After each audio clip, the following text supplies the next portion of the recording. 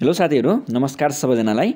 आज म तपाईहरुलाई यस भिडियो मार्फत तपाईहरुलाई सिकाउने छु, बुझाउने छु कि पुल्चोक इन्जिनियरिङ क्याम्पसमा चाहिँ कति र्याङ्कको स्टुडेन्टहरुले चाहिँ 2079 सालमा चाहिँ एडमिसन लिन पाथ्यो हैन, लिएको थियो। त्यो सम्पूर्ण कुराहरु यस भिडियो मार्फत तपाईहरुलाई म सिकाउने छु, बुझाउने छु साथीहरु है। सो 2079 सालमा जुन एडमिसनहरु लिएको थियो पुल्चोक इन्जिनियरिङ क्याम्पसमा, त्यसको मेरिट लिस्ट जुन थियो पहिलो जुन सूचना प्रकाशित गरेको थियो, त्यो पहिला सूचनामा कति जनाको नाम आएको थियो हैन, र त्यसैगरी कति र्याङ्क सम्मको नाम आएको थियो, र त्यसैगरी कुन र्याङ्कको हैन, कतिको र्याङ्कको स्टुडेन्टहरुले कुन फ्याकल्टीमा पढ्न पाइन्छ, हामी यस डाटा मार्फत हेरेर हामी बुझ्न सक्छौं। सो यसमा म तपाईहरुलाई फर्स्ट लिस्ट, त्यसैगरी second list, third list, fourth list, fifth list सम्म र सिक्स्थ लिस्ट सम्म पनि निकालेको थियो हैन 2079 सालमा पुल्चोक इन्जिनियरिङ क्याम्पसले।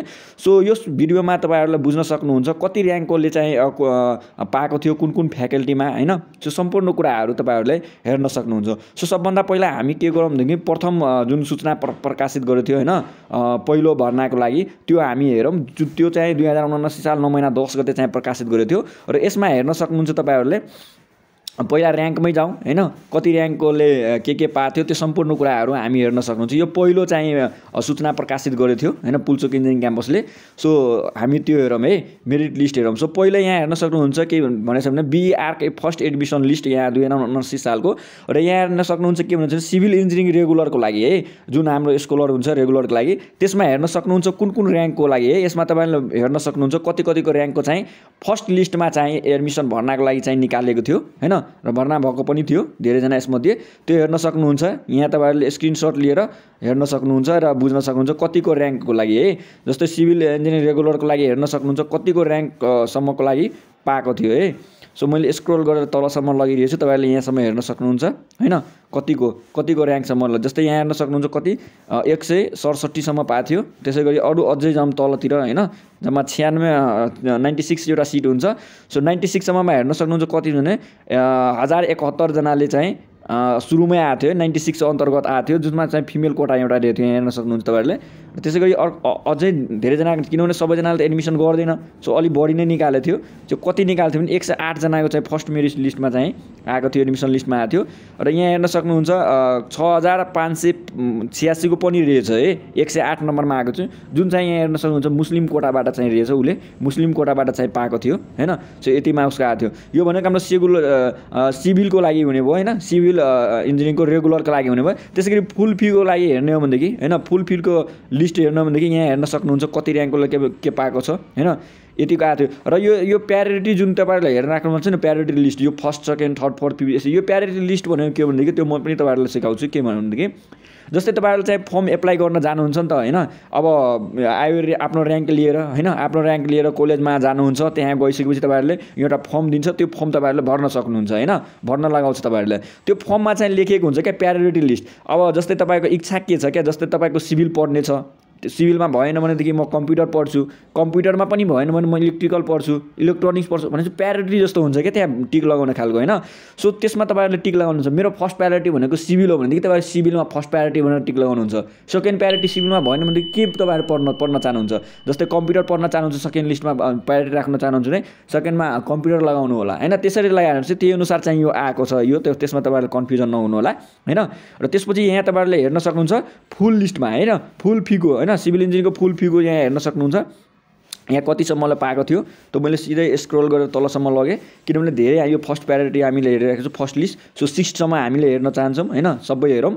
सो यो फुल फीको लागि हेर्नुहुन्छ भनेदेखि कतिसम्मलाई पाएको थियो भनेदेखि यहाँ हेर्न सक्नुहुन्छ हैन। यहाँ तपाईहरुले फुल फीको लागि कतिसम्मको आएको थियो भनेदेखि 582 र्याङ्कसम्मको लागि फर्स्ट एडमिसन लिस्टमा चाहिँ आएको थियो है। यो भनेको हाम्रो सिभिलको लागि आएको थियो। त्यसैगरी तपाईहरुले आर्किटेक्चरको लागि हेर्न सक्नुहुन्छ हैन, रेगुलरको लागि कति आएको थियो भनेदेखि यहाँबाट हेर्न सक्नुहुन्छ। ल स्क्रोल गरेर म तलसम्म लगेँ। यो हाम्रो के भयो भनेदेखि यो के को लागि थियो भनेदेखि हाम्रो आर्किटेक्चरको लागि भयो है, आर्किटेक्चरको लागि फुल फी भयो हैन, रेगुलरको लागि र यो फुल फीको लागि है। रेगुलरको लागि हेर्न सक्नुहुन्छ यतिको लागि आछ भनेदेखि हाम्रो आर्किटेक्चरको लागि हेर्न सक्नुहुन्छ यतिको लागि आछ। त्यसैगरी अर्को तपाईहरुले हेर्न सक्नुहुन्छ इलेक्ट्रिकलको लागि रेगुलरको लागि कतिको र्याङ्कसम्म आएको थियो भनेदेखि यहाँ हेर्न सक्नुहुन्छ हैन। रेगुलरको लागि इलेक्ट्रिकलको लागि यतिको आएको थियो भनेदेखि त्यसैगरी फुल फीको लागि यहाँ हेर्न सक्नुहुन्छ तपाईहरुले फुल फीको लागि हेर्न सक्नुहुन्छ कतिसम्म आएको छ भनेदेखि यतिसम्म आएको छ है फुल फीको लागि है इलेक्ट्रिकलको। ल अब त्यसै गरी अर्कोमा जाऊँ हामी। अब इलेक्ट्रोनिक्सको होइन electronics communication and information engineering रेगुलरको लागि चाहिँ हेर्न सक्नुहुन्छ तपाईँहरूले कति र्याङ्कको चाहिँ आएको थियो फर्स्ट लिस्टमा होइन।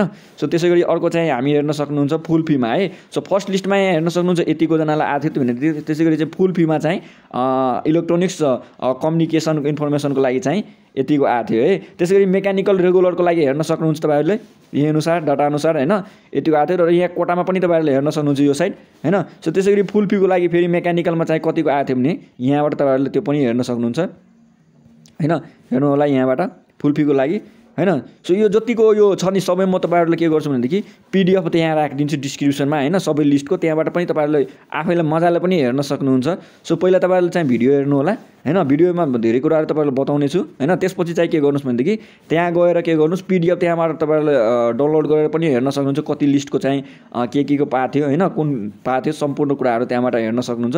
सो यहाँ पनि तपाईँहरूले हेर्न सक्नुहुन्छ एरोस्पेस इन्जिनियरिङको लागि जुन रेगुलरको लागि जुन निकालेको थियो लिस्ट मेरिट लिस्ट यहाँ कोटा पनि हेर्न सक्नुहुन्छ फिमेल कोटाको लागि पाएको थियो होइन।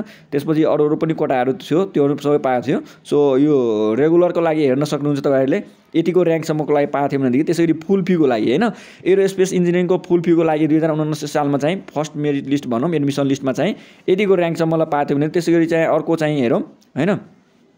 अब हाम्रो केमिकल इन्जिनियरिङ भयो। सो केमिकल इन्जिनियरिङमा रेगुलरको लागि चाहिँ यतिकोले पाएको थियो होइन फर्स्ट लिस्टमा भनौँ रेगुलरमा। त्यसै गरी चाहिँ फुल फीमा चाहिँ है फुल फीमा हेर्न सक्नुहुन्छ तपाईँहरूले केमिकल इन्जिनियरिङमा कति पाएको थियो भनेदेखि यतिकोले पाएको थियो है यतासम्मकोलाई चाहिँ फुल फीमा चाहिँ पाएको थियो। सो यो सम्पूर्ण कुराहरू के भयो भनेदेखि यो फर्स्ट एडमिसन लिस्टको लागि चाहिँ जुन पुल्चोक इन्जिनियरिङ क्याम्पसले चाहिँ निकालेको थियो मेरिट लिस्ट होइन एडमिसन लिस्ट भनौँ त्यो एडमिसन लिस्ट तपाईँहरूले हेर्न सक्नुहुन्छ होइन। फर्स्ट एडमिसन लिस्ट चाहिँ निकालेको थियो। सो यसमा के हुन्छ भनेदेखि सिभिलको लागि अलिक कम्पिटिसन नै हुन्छ किनभने धेरैजना मान्छेहरूले सिभिल नै पढ्न खोजिरहेको हुन्छ होइन। त्यसै गरी सिभिल भयो त्यसै गरी चाहिँ अर्को के हुन्छ भने कम्प्युटर हुन्छ है। सो सिभिल कम्प्युटरमा पाउने चान्स एकदम धेरै र्याङ्क ल्याउनु पऱ्यो क्या मतलब धेरै अगाडिको र्याङ्कले चाहिँ एडमिसनको लागि फोकस त्यसमै हुन्छ सिभिल पढौँ सबैको मेन्टालिटी चाहिँ सिभिल पढौँ एकै कम्प्युटर पढौँ यो दुईवटामा बढी भइरहेको हुन्छ। त्यसै गरी इलेक्ट्रिकल पनि त्यस्तै रहेछ त्यसपछि इलेक्ट्रोनिक्स पनि त्यतिकै रहेछ होइन सबै राम्रै हो होइन जुन पढ्दा नि भयो।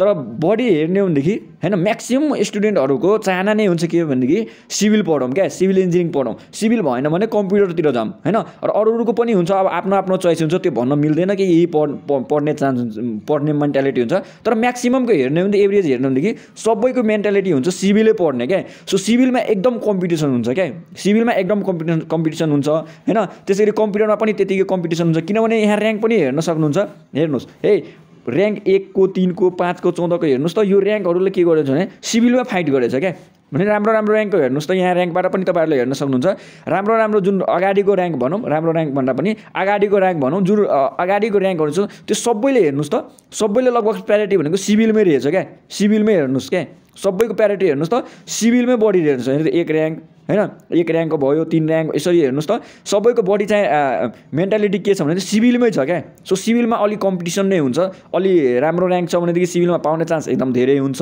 पुल्चोक इन्जिनियरिङ क्याम्पसमा। त्यसै गरी चाहिँ अर्को चाहिँ कम्प्युटरमा पनि त्यस्तै हुन्छ हेर्नुहोस् है म कम्प्युटरको हेर्नुतिर गएँ। अब फुल फीको त कुरा छोडिदिउँ होइन किनभने स्कोलरको कुरा पहिला गरौँ होइन। अब त्यसै गरी तपाईँहरूले चाहिँ कम्प्युटरतिर जाऊँ होइन। ल त्यसै गरी चाहिँ कम्प्युटरको तपाईँहरूले यहाँ हेर्न सक्नुहुन्छ र्याङ्क हेर्नुहोस् त के छ भने 5 rank 6 rank 7 rank 8 rank 9 rank 10 rank हेर्नुहोस् त कम्प्युटर पनि त्यतिकै कम्पिटिसन रहेछ क्या अरूको भन्दा हेर्नुहोस् त राम्रो र्याङ्कहरूले के भनेछ भनेदेखि कम्प्युटरमा यहाँ भरेको छ। सो यसबाट डाटाबाट तपाईँहरूले के बुझ्न सक्नुहुन्छ भनेदेखि कम्प्युटर र सिभिलमा चाहिँ राम्रो र्याङ्कहरूले भरिराखेको हुन्छ क्या। सो यता जता तपाईँको यदि र्याङ्क तलतिर छ भनेदेखि यसमा पढ्न र नाम आउने एकदम गाह्रै रहेछ होइन। तर पनि के गर्नुहोस् भनेदेखि एप्लाई चाहिँ गरिराख्नुहोस् के ठेकान होइन आउन सक्छ यदि तपाईँहरूसँग कुनै कोटा रहेछ जस्तै मुस्लिम कोटा भयो मधेसी कोटा भयो थारू भयो अलिक कुनै कोटा छ भनेदेखि त्यो कोटाहरूबाट चाहिँ एप्लाई गरिराख्नु के आउन पनि सक्छ होइन।